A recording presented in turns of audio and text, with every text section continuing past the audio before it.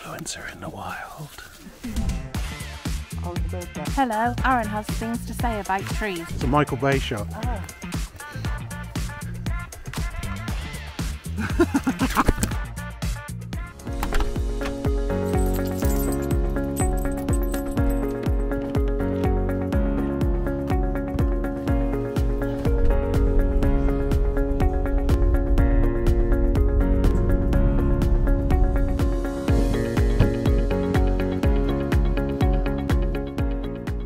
It's bloody cold today.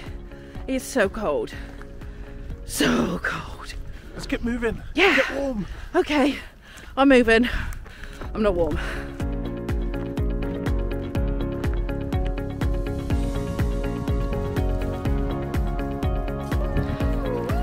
Can I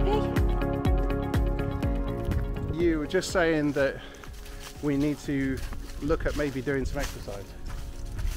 Well, this is exercise. Yeah, come on now, let's go. Wait. Come on. I'm not running. We wanted exercise, come on. Come on. This is what I have to put up with. No, it's bad for my knees.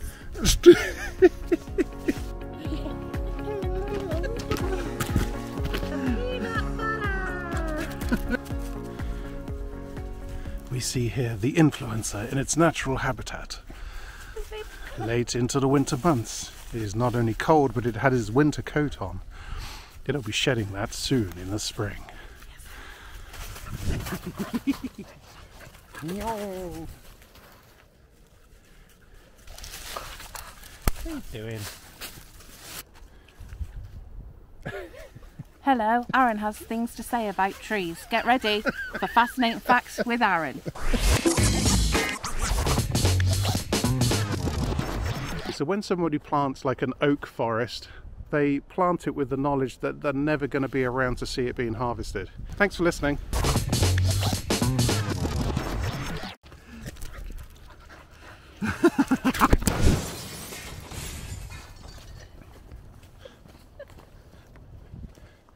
It's a Michael Bay shot.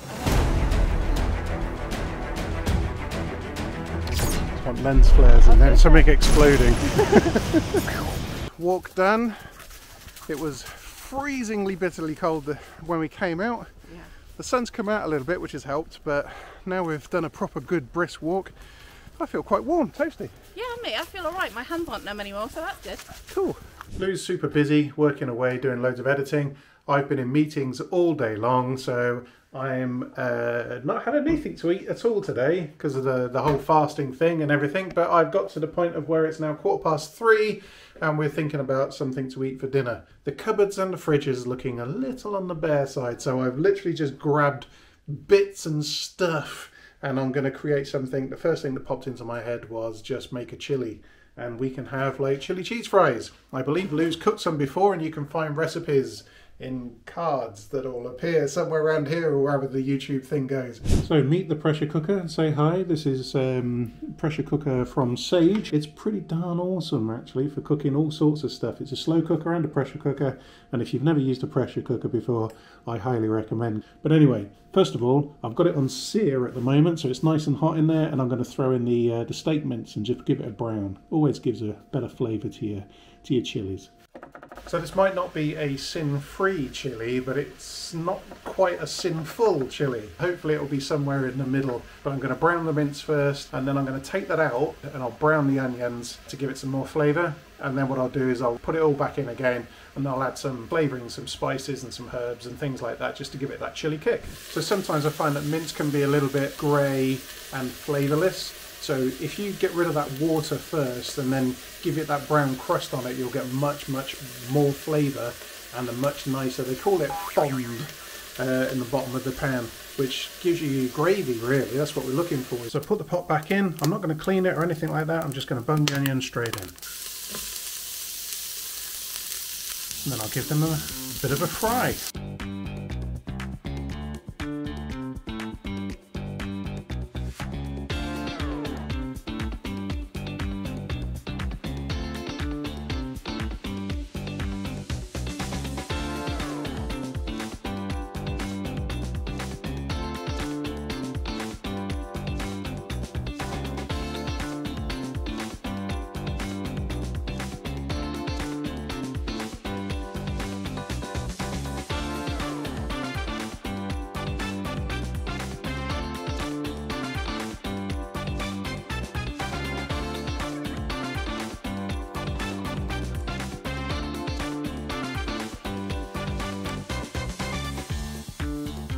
looking a little bit dry and tight in there at the moment, so I'm just going to add a little bit of water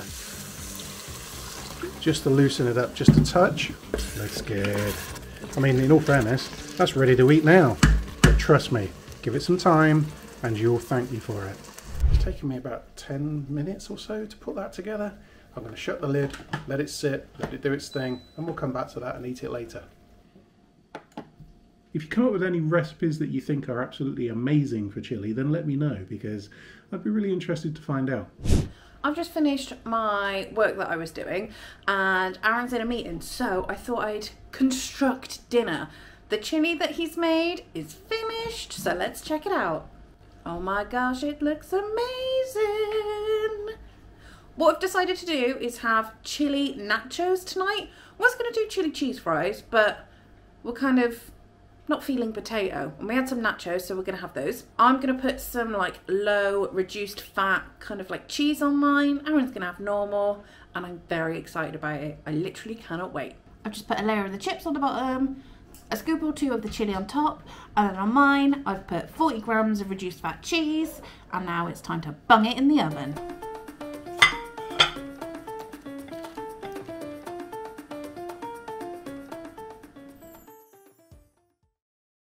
Hey guys, it's been a bit of a something and nothing day. Lots of work being done, which is great, but I've felt really gross. I don't know if this is cold or whatever, but Aaron has made dinner and it smells amazing, so let's take a look. Hi. Again, hair. Sorry, yeah, we'll both look like... I got out the shower a minute ago and now I haven't done anything with my hair. I had some potatoes, I had a couple of sausages, onion, and a bit of red cabbage, weirdly. Made a bit of a like a rub type style thing to go on top of it, and I've just baked it. It's just a tray full of carb and goop, which is what Lou wants at the moment. This looks fab. Not feeling great. I needed some potato-y carb. Here we go. Let's give it a whirl. That's good. So finished dinner and really fancied some pudding. And we had a sponge pudding left over from Christmas because they sent us 6. We needed 1. Anyway, that's the whole thing. So we thought we'd have that with some custard. It was the first time I would have had sugar since like the 1st of January. And I feel weird. I actually feel weird. My arms feel tingly. My mouth feels sticky. I feel a bit weird. I definitely feel like I've had something really sugary. Because I feel a bit weird. Yeah. How do you feel? Weird. Good afternoon. It is the next day, and last night's dinner was... It was amazing, P. You're absolutely right. It was really good. Aaron's like tray bake combo, delish. So I'm actually going to use some of the leftover potatoes today for lunch. I haven't had any breakfast because I was still quite full from yesterday. So I'm just going to make like chili cheese fries with the leftover potatoes. I'm just going to bung them in this little baking dish, bung some of the leftover chili on, bit of cheese, put in the oven so everything's melted. Perfect lunch. We're out and about. I'm just taking the girls out for a very wintry walk today. It's kind of like a bit snowy. Well, it was this morning. It looked amazing. Absolutely freezing. But we're going to go get some steps in. Let's go! Today I'm actually feeling a bit better, which is brilliant. Still feel like just got like a little bit of a cold going on, but I actually feel okay. I'm trying to live more without guilt, which is really hard when it comes to food. I don't know if you guys do it as well. Food kind of becomes your world. It can be really difficult to not reward yourself with food, not punish yourself with food. I used to struggle with that a lot. Don't waste your time doing that. Put that energy into being happy. That's what I'm trying to do. Or into something creative. I'm trying anyway.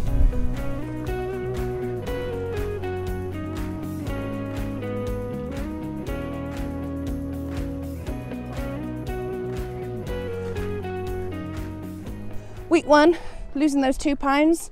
Great start, kicking the sugar, love that. Week 2, Lost 3 pounds. Still no sugar. Yes, me. Week 3, I felt rubbish. Had some not great food choices and had that sponge pudding last night. Totally not worth it. Didn't make me feel good and didn't taste that great, so it was a bit something and nothing. But new day.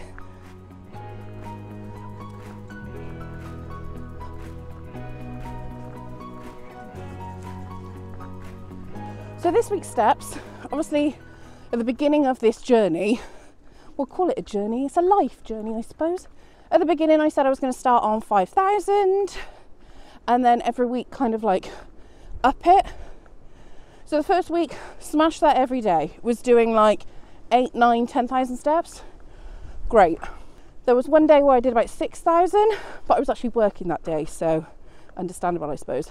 So last week I was aiming for 5,500, which I did, apart from the odd day where I felt absolutely awful and didn't even do 5,000, so that wasn't great. But this week I'm over my 6,000 steps each day, so that's great. I'm quite happy to every week put an extra like 500 on and get up to that 10,000 and then take it from there.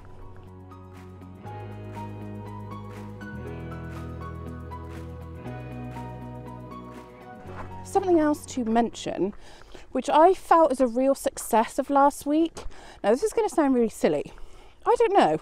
I felt like it was like a non-scale victory. Is my ankles. I started noticing, and even Aaron noticed last week, I'm starting to get a bit of shape there.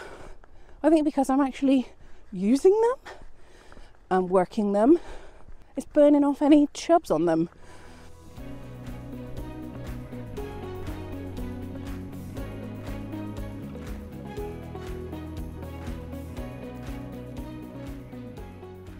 Cows are over there today. Hello, mate. Oh my god, it's a little one. What? Hi, little one. I don't know if you guys can see, but there's another little baby one over there. Oh, he's moving. Look how small he is. He's so small. They are cute. So we're just going to carry on with our walk, leave them to it, and head back to the car.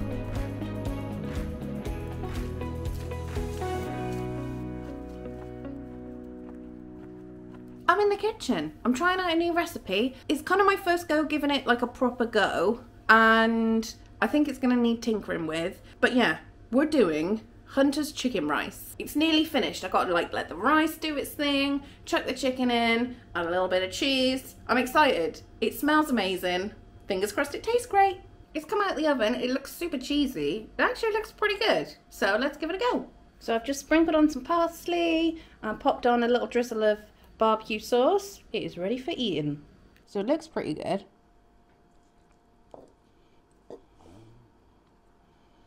It's gonna be hotter than hell. Let's get this cheesy bit. It is steaming.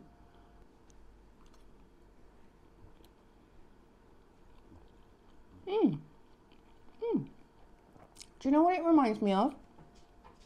One of those Uncle Ben's packets, or Mr. Ben's, or whatever they're called now. It kind of tastes a bit like the Mexican rice one, just without the heat. It's pretty good. I'll just a bit. It's pretty tasty though. I like it.